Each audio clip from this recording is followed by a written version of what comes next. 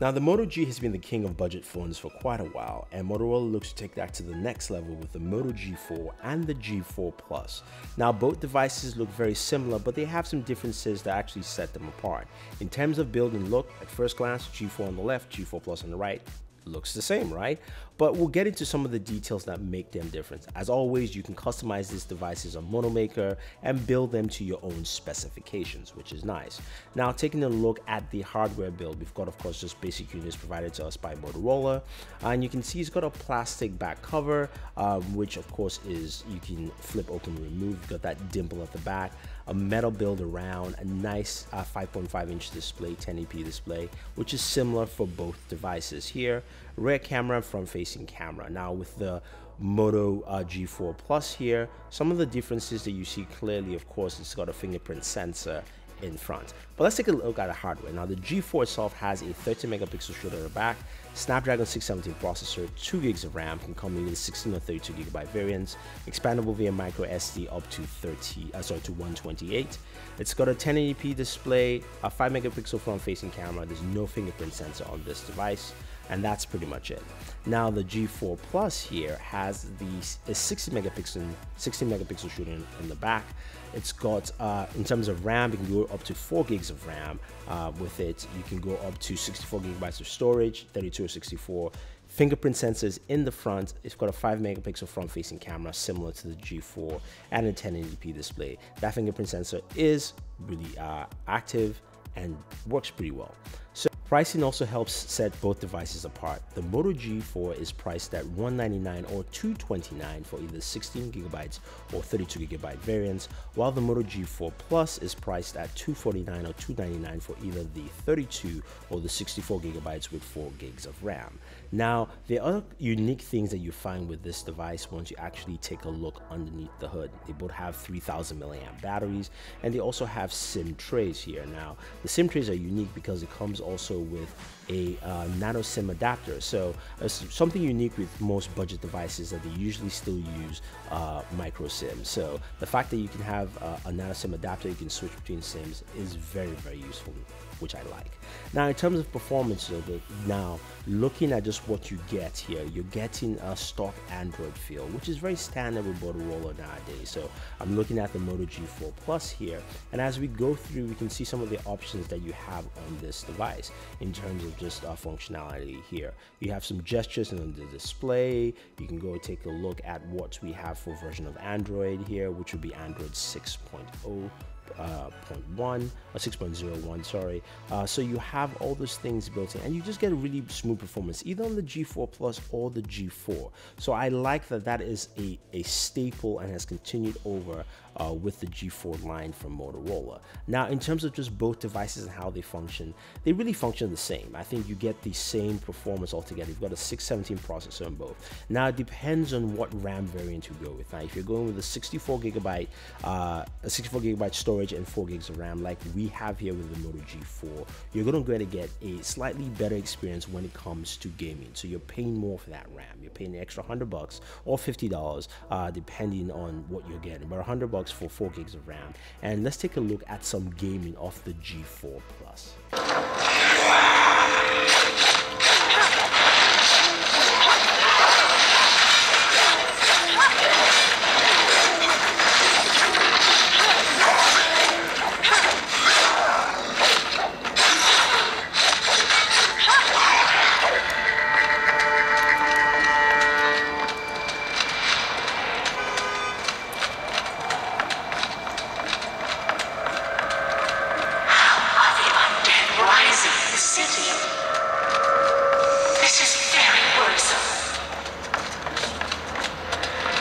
So it handles well in game performance. That 1080p display also still looks good, and the audio from the speakers, because the speakers are actually on the very top grill right there, is really, really solid. Now, moving over to the camera. Now, both of these devices have 2 different cameras, and we'll take a look at each one, but the camera apps are both the same here. So you have a very simplistic app. It's modeled around, of course, the Google camera itself. You can change your megapixels, things like that, but nothing too crazy, and records at 1080p. So let's start first by taking a look at some video and images captured from the Moto G4, and then we'll move over to the Moto G4 Plus. Here with the Moto G4. Now you know this has, of course, a 13 megapixel shooter. I'm recording 1080p, about 30 seconds. Give you guys a general idea of the audio, also while I'm walking, how well it handles, you know, shaky and all that stuff. And then we'll move on from here to the G4 Plus. But you get a good idea of the camera, the microphone quality, picking up audio, especially as I'm talking, and also photos. So we'll compare and look at photos for each device and that kind of fun stuff. Now when it comes to capturing images, the Moto G4 does a decent job in daylight. That 13 megapixel shooter is alright. Nothing crazy or fantastic here. As you can see, it's got a duller look to the colors here in terms of capturing with the amount of sunlight that was out there. Also, you can see it's a little bit fuzzy in the background, but you still capture images well enough. Now, this is one area Motorola needs to definitely improve in camera. But again, this device here you're looking at is priced at $199 or $229, depending on which variant you're picking up. Now, when we go to low light photography, this is where, of course, it doesn't really do well. Now, this photo is taken in low light, HDR plus is on, but we have an increased exposure. One of the tricks, of course, is to increase the exposure before you take the picture so you can get some more lighting into the environment. So here's another image with increased exposure here, and it still doesn't do a good job. This is something you don't want to take low light photos. Definitely use the flash. That will help you with this device. Now, let us move over to the Moto G4 Plus. Giving you a quick camera recording from the G4 Plus. The first thing, of course, is you can change the exposure, as I'm doing right now. So I'm resetting it, and I'm actually going to walk down. Now we'll do about 30 seconds so you guys get a good idea, audio for the microphone while recording, as well as how well it works while you're walking down, and how OIS kicks in if there's any, that type of stuff that we usually do. But giving you a general idea of what this camera actually does. Now, this 60 megapixel shooter off the Moto G4 Plus does a better job at capturing and giving much more vibrant colors with the camera here. So you can see Captain America looks just a little bit brighter, and the greens also pop out a little bit more. There is less fuzziness in the background, like you saw with the 13 megapixel shooter of the G4. So the improved camera here is also a big plus for me. The fact that, of course, this is probably the only camera you will own if you're going to buy a smartphone.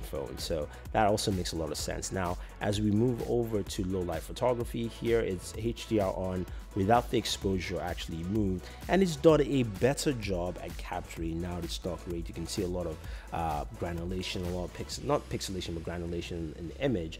But once we pop that exposure up a little bit more, you can see how it does in taking photos. Now, it's a brighter image. Of course, there's more granulation, but if you just really want to capture an image, you can do that. It's still, with both cameras, it is best to actually use the flash, and of course, from all indication, it looks like the 60 megapixel shooter on the G4 Plus does a better job. Now, some of you would ask me, how about front-facing photos? Now, both of them have the same 5 megapixel camera.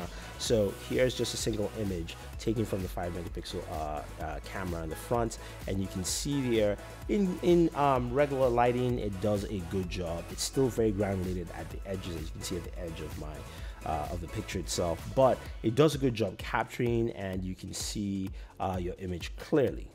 So spending time with both devices, with the G4 Plus you can see there, and the Moto G4, I have to say Motorola has done a solid job in making this a device that, if you're looking for a budget phone, you should definitely pick up.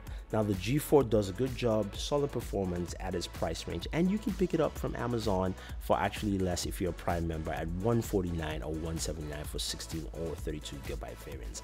I like the performance of the G4 Plus better because the more RAM there actually helps for gaming, as well as also the fact that the camera does a slightly better job, and you do have a fingerprint sensor. So if you were to pick one, I would say the Moto G4 Plus, but it is priced at $300 for that 4 gigabyte variant with 64 gigs of RAM.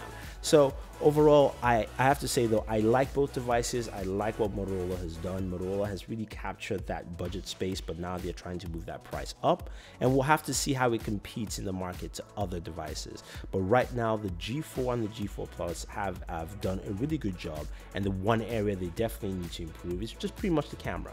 It may feel bland and basic because Motorola doesn't add a lot of features into it, but at that price price point, you want something that's reliable, good with updates, and works very well and has a history, which is what the Moto G line has, and they haven't failed here. So if you guys have any questions or any comments, let us know.